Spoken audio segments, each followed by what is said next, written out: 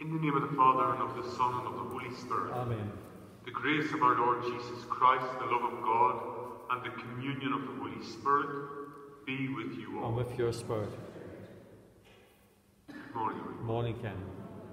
Today marks the memorial of Pope St. Leo the Great. He was a 5th century Pope, and I suppose his legacy to the Church was his teaching at the Council of Chalcedon in the year 451, where he taught about the two natures of Christ, that Jesus Christ was both human and divine. We invoke his intercession at our Mass this morning, and we pause for a moment to call to mind our sins and to formulate our respective intentions for this morning's Mass.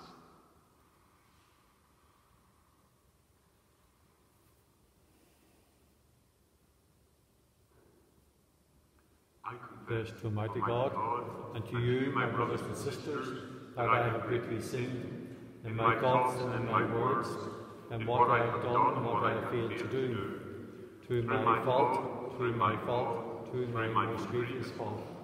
Therefore I ask Blessed Mary, the Virgin, all the angels and saints, and you, my brothers and sisters, to pray for me to the Lord our God. May Almighty God have mercy on us, forgive us our sins, and bring us to everlasting life. Amen. Lord, have mercy. Lord of mercy. Christ, have mercy. Christ of mercy. Lord, have mercy. Lord of mercy. Let us pray. O God, who never allowed the gates of hell to prevail against your Church, firmly founded on the apostolic rock, grant her, we pray, that through the intercession of Pope St. Leo, she may stand firm in your truth and know the protection of lasting peace. Through our Lord Jesus Christ, your Son, who lives and reigns with you in the unity of the Holy Spirit, one God, forever and ever. Amen.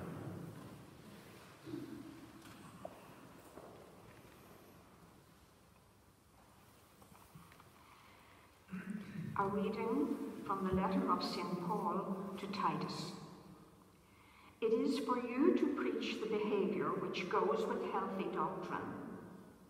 The older men should be reserved, dignified, moderate, sound in faith and love and constancy. Similarly, the older women should behave as though they were religious, with no scandal-mongering and no habitual wine drinking. They are to be the teachers of the right behaviour and show the younger women how they should love their husbands and love their children, how they are to be sensible and chaste, and how to work in their homes and be gentle and do as their husbands tell them, so that the message of God is never disgraced. In the same way, you have got to persuade the younger men to be moderate, and in everything you do, make yourself an example to them of working for good. When you are teaching, be an example to them in your sincerity and earnestness, and in keeping all that you say so wholesome that nobody can make objections to it. And then any opponent will be at a loss, with no accusations to make against us.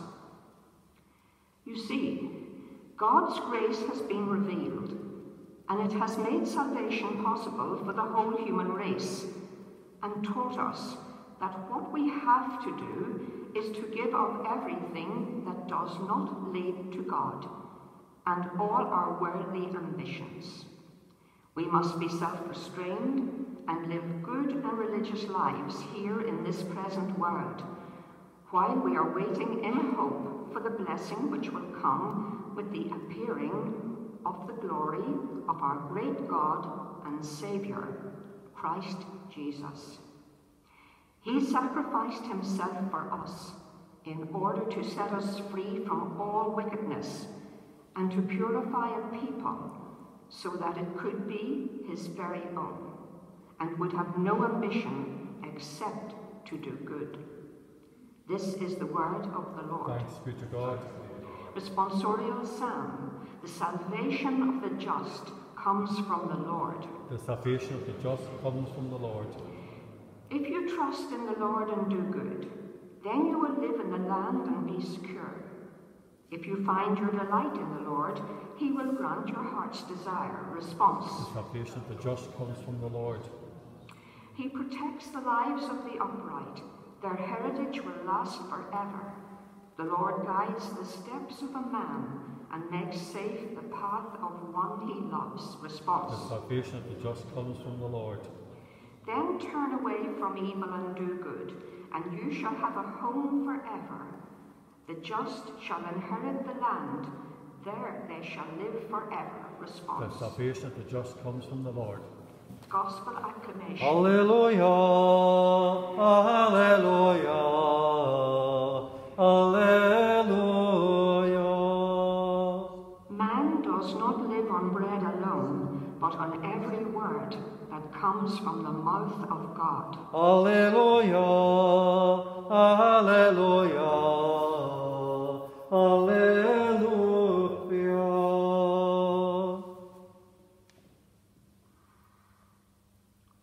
The Lord be with And you. with your spirit. A reading from the Holy Gospel according to Luke. Glory to you, Lord. Jesus said to his disciples, "Which of you, when the servant ploughing or minding sheep, would say to him when he returned from the fields, 'Come and have your meal immediately'?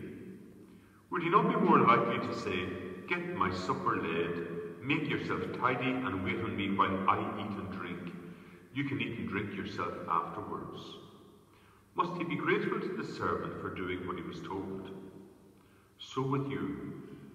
When you have done all you have been told to do, say, 'We are merely servants, we have done no more than our duty.'" The Gospel of the Lord. Praise to you, Lord Jesus Christ.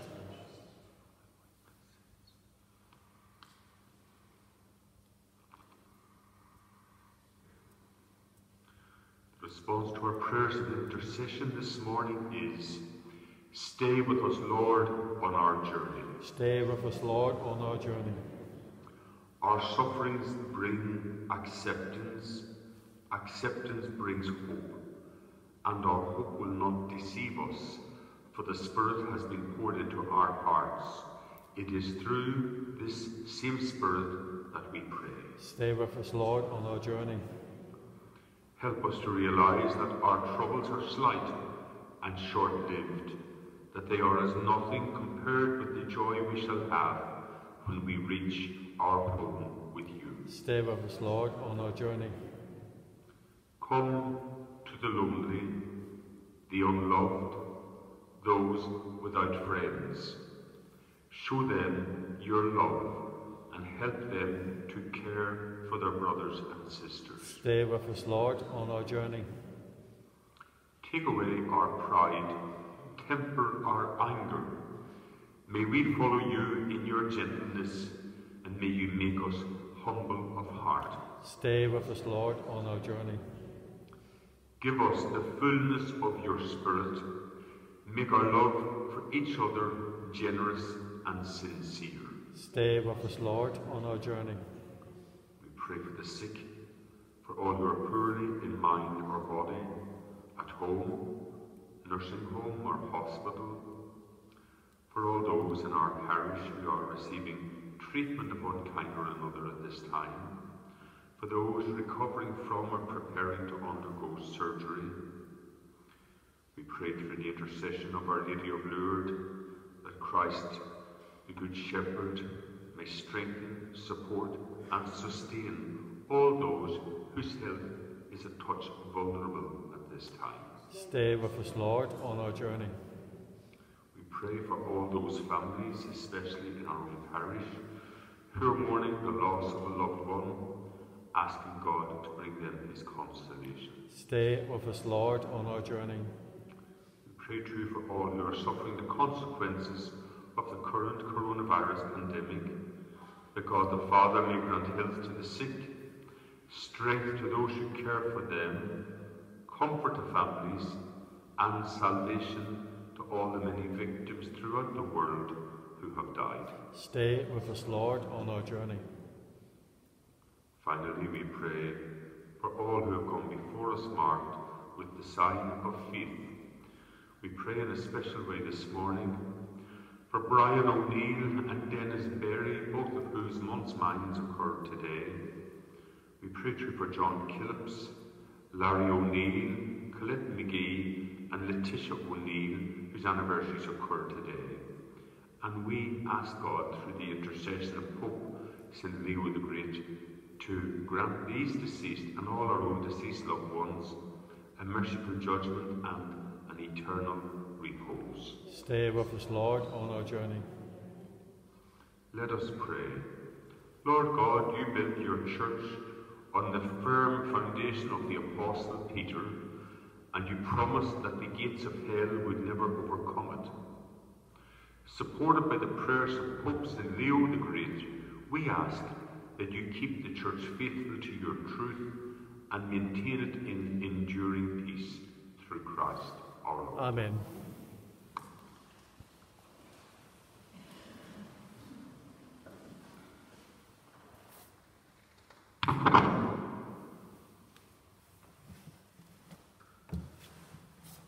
Blessed are you, Lord God of all creation, for through your goodness we have received the bread we offer you, fruit of the earth and the work of human hands. It will become for us the bread of life. Blessed be God forever.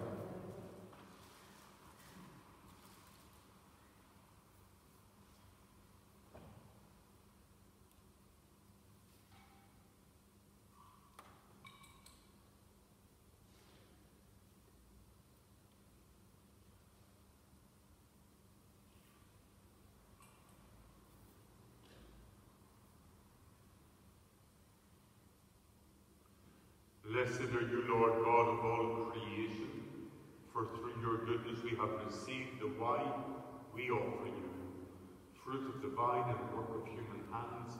It will become our spiritual drink. Blessed be God forever.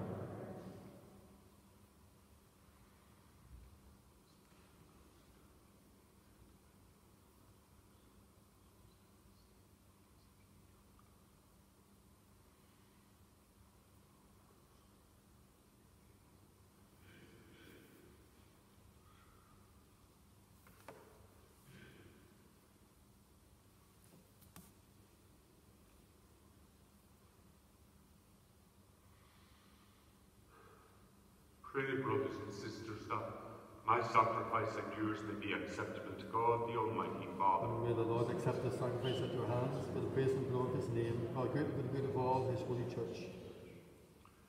Through the offerings made here, we pray, O Lord, graciously shed light on your church, so that your flock may everywhere prosper, and that under your governance the shepherds may become pleasing to your name, through Christ our Lord. Amen. The Lord be with And with your spirit.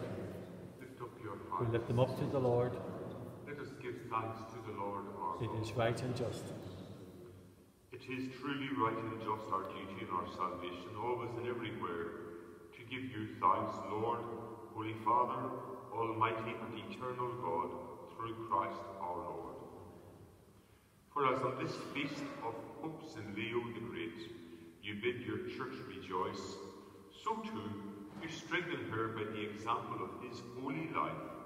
You teach her by his words of preaching, and keep her safe in answer to his prayers.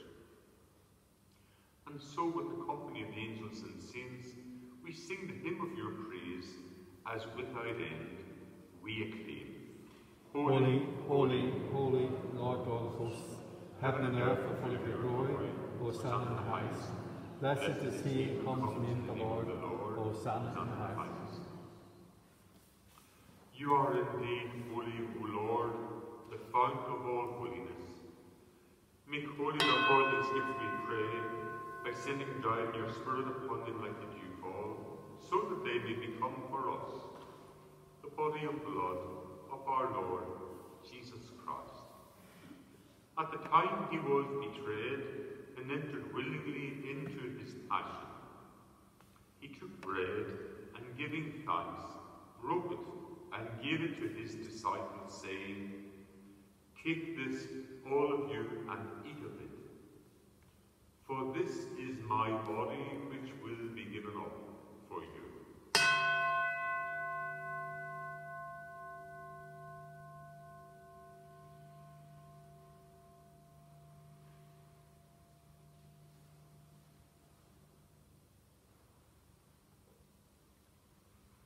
In a similar way, when supper was ended, he took the chalice, and once more giving thanks, he gave it to his disciples, saying, "Take this, all of you, and drink from it.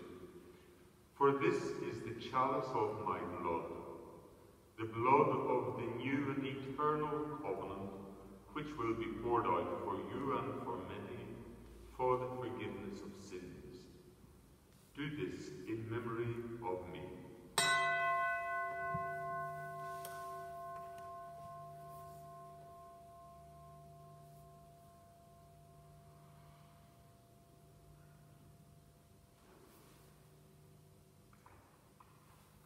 The mystery of faith.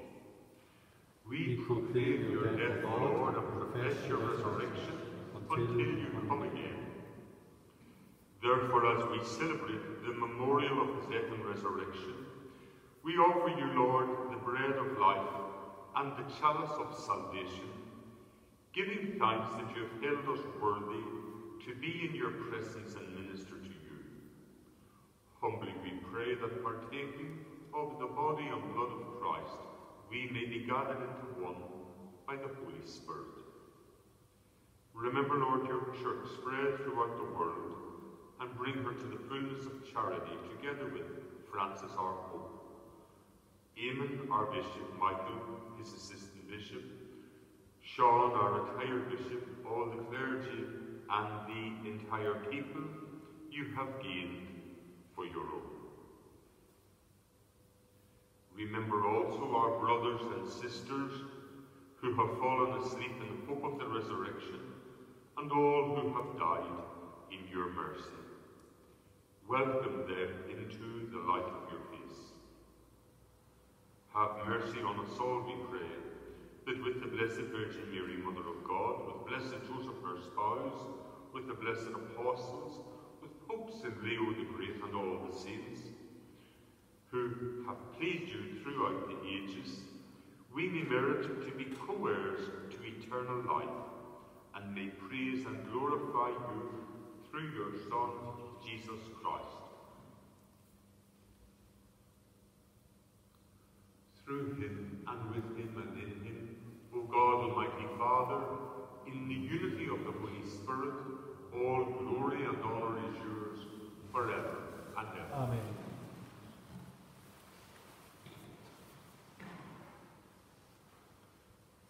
At the Saviour's command, informed by divine teaching, we dare to say, Our Father, who art in heaven, hallowed be thy name.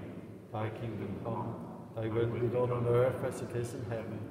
Give us this day our daily bread, and forgive us our trespasses, as we forgive those who trespass against us. And lead us not into temptation, but deliver us from evil.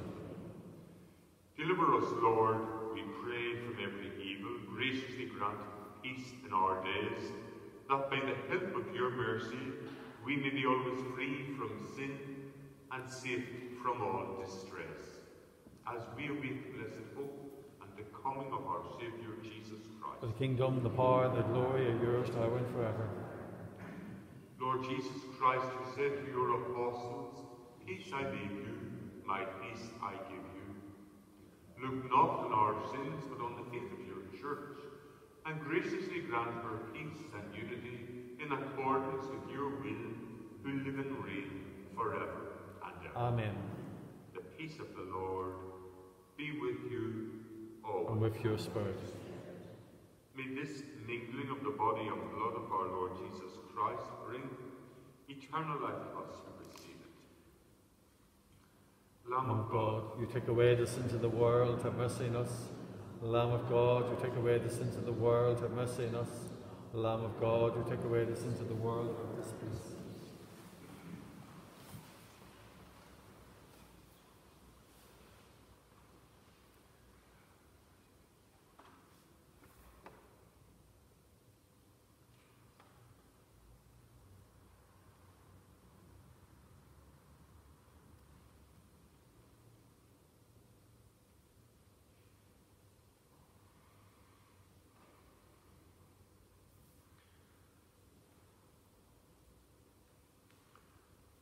Behold the Lamb of God, behold him who takes away the sins of the world. Blessed are those called to the supper of the Lamb. Lord, I am not worthy that you should enter under my roof, but only say the word, and my soul shall be healed.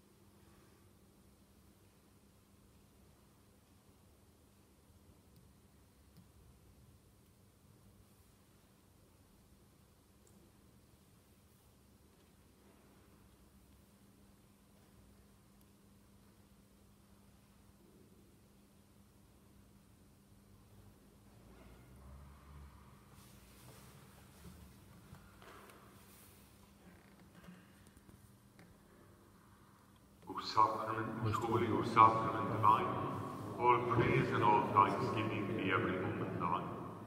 O sacrament most holy, O sacrament divine, all praise and all thanksgiving be every moment thine. O sacrament most holy, O sacrament divine, all praise and all thanksgiving be every moment thine. O Sacred Heart of I place Jesus, all my trust in you. Immaculate Heart of Mary, Reverence. O Angel of God, my guardian dear, to whom God's love commits thee here, ever this day be on my side, to light, to guard, to rule and guide. Amen. We pray together the Memorare, asking the Blessed Virgin Mary to intercede for us and to protect us from the coronavirus. Remember, O most gracious Virgin Mary, that never was it known that anyone who fled to your protection, implored your help or sought your intercession, was left unaided. Inspired by this confidence, I fly unto you. O Virgin of Virgins, my Mother, to you do I come, before you I stand, sinful and sorrowful.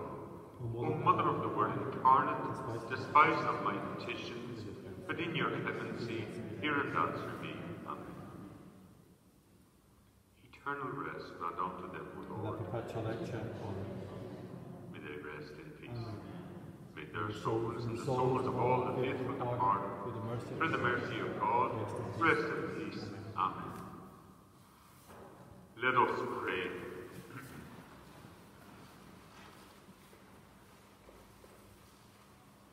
Be pleased, O Lord, we pray, to govern the church you have nourished by this holy meal, so that, firmly directed, she may enjoy ever greater freedom and persevere in integrity of religion through Christ our Lord. Amen.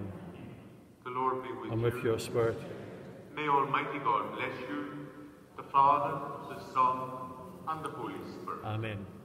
Let us go in the peace of Christ. Thanks be to God.